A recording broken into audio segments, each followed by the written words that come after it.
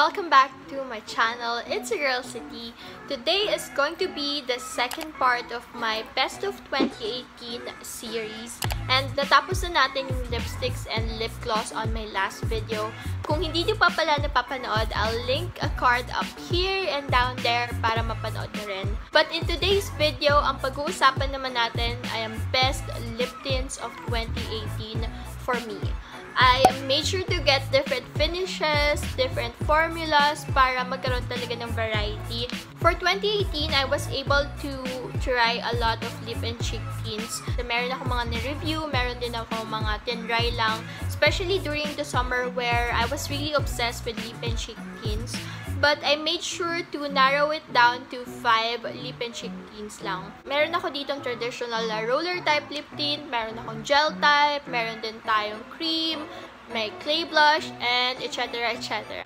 If you guys are interested to know kung alin yung mga lip tints na pumasok sa list ko for 2018, then just keep on watching. Start the list with a traditional roller tint. And yung brand na napili ko or yung roller tint na napili ko is not from a well-known brand. It's a startup business, but I happen to enjoy or really enjoy this formula of theirs. This is the Sparkle Roller Tint. Unlike other roller tints na na-try ko before, ito ang ganda ng finish na hindi siya drying sa feeling, tapos hindi rin siya nag-cling on sa dry patches ko. Well, unless my lips are really like cracky and chapped. Pero most of the time, it does not emphasize any of those parang textures on my lips, which I really like. Ito hindi siya parang straight up water eh. Parang jelly-ish yung consistency niya, which I really enjoyed.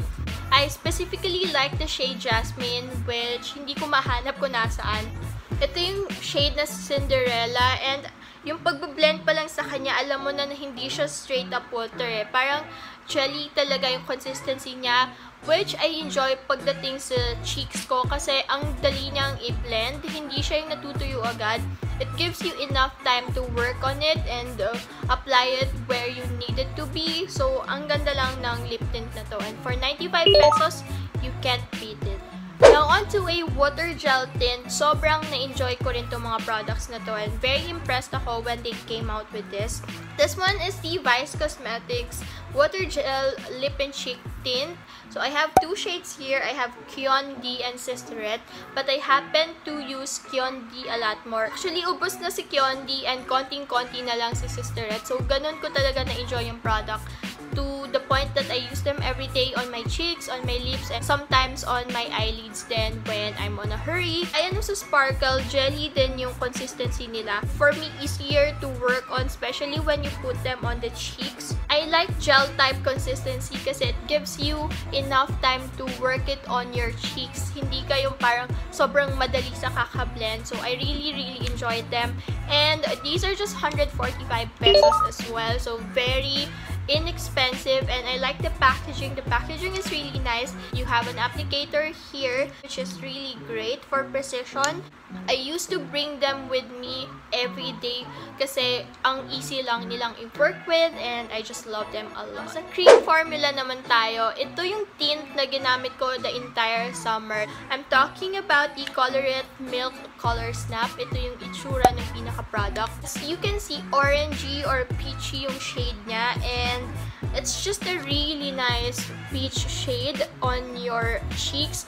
So, nung summer talaga, ito yung ginagamit ko every day. Ang easy lang din yung i-blend, easy to work with, and it looks really healthy on the skin, especially this shade. I don't use this on my lips kasi for me, the shade does not look good on the lips, pero I use it on my eyelids as well. And considering na ginamit ko siya the entire summer, ito pa lang yung nababawas. I already made a dent dito sa side na to, pero ang dami pa rin yung laman. So, it will take me like 3 to 4 summer pa to finish this one. So, it's just an overall nice product. I really like this. From what I know, nag-add din si Coloursnap ng shades dito sa Coloursnap sila. Definitely, you'll find something that will suit your skin tone or will look really nice on you. And they're just inexpensive as well, $249, and you get a lot of product inside. This will last you a long time. I just love this product as well. perfect for summer and even for everyday. Love this one as well. Next product naman is also a cream type na tint, and it's actually the blush that I'm wearing right now. I tried to do like a drunk blush today. Ayan. So, parang subtle na drunk blush din. I'm talking about the Skinpotions na 3-in-1 tint. For me, yung pigmentation nito talaga, out of all the lip tints that I'll show you, is the best. Parang konting-konti lang yung kailangan mo, and then when you blend it, it's still really pigmented. Kailangan mo lang maging careful since pigmented siya. So, paunti-unti, build it up to the intensity that you like. Huwag agad sobrang pack. Otherwise, sobrang pula niya. So, lahat ng lip tints na ipapakita ko or pinakita ko ngayong araw na to, ito talaga yung nagagamit ko on my eyelids, on my cheeks, and especially sa lips. By the way, I have the shade Scarlet, and Scarlet really is a good shade. Parang pang everyday na natural looking. I like this one as well. Matagal ko na din ginagamit tong product na to, but as you can see, ang konti pa lang na nababawas. You just need a tiny bit of this, tapos it will go a long way. Di nga lang siya ganon ka-long lasting sa lips. I don't mind reapplying kasi para siyang liquid lipstick. It's easy to apply, pero it doesn't give you that dry feeling from a liquid lipstick. So, it's really nice. I also recommend it.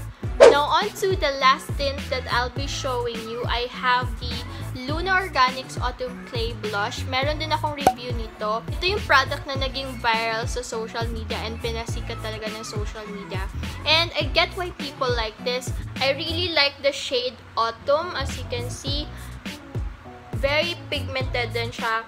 Maraming beses ko na ding nagamit tong product na to, but as you can see, ang dami pang laman. So, I don't know how long it will take me to finish this up, pero ang ganda rin ng product na to. The only thing that you have to take note of is to make sure to warm up the product with your fingers before applying it. Kasi like I said naman doon sa video ko, may tendency na makapick up ka ng parang buo. Kasi different yung formula niya eh.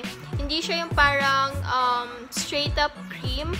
Meron sa kanyang different na parang thicker yung consistency niya. So, you have to make sure to warm it up with your fingers and pat it away para makuha mo yung ganyang pigmentation. But as you can see, it's so nice. So pigmented. Oh my gosh, parang may sugat na ako sa kamay. But yeah, this is how it looks. Out of all the tints naman na pinakita ko, for me, ito yung pinaka natural looking on the skin. Kapag nilagay mo siya, parang natural na namumula ka lang. On days when you don't feel like looking as if you're really made up, yung gusto mo parang meron lang something on your face but you look really natural pa din, I highly suggest that you try this one kasi it gives off that vibe. It's relatively cheap as well, 200 plus lang, and ang dami ng laman. But make sure to buy it from a legit seller kasi marami nagkalat nito.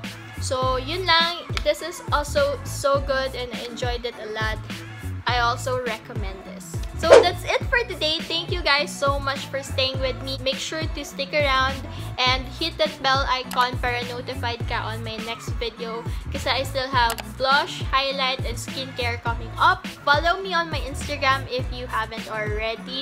Links will be down in the description box. I hope you guys are enjoying the holiday season and I'll see you on the next one. May you all have clear skin and happy hearts.